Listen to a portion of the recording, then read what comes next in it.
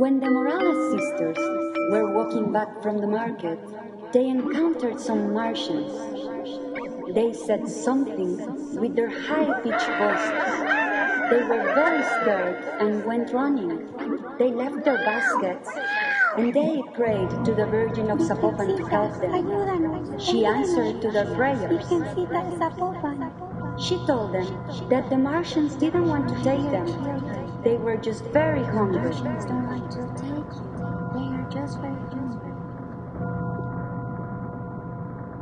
The Morales sisters went back to see the Martians, and they realized that they were very happy eating their food.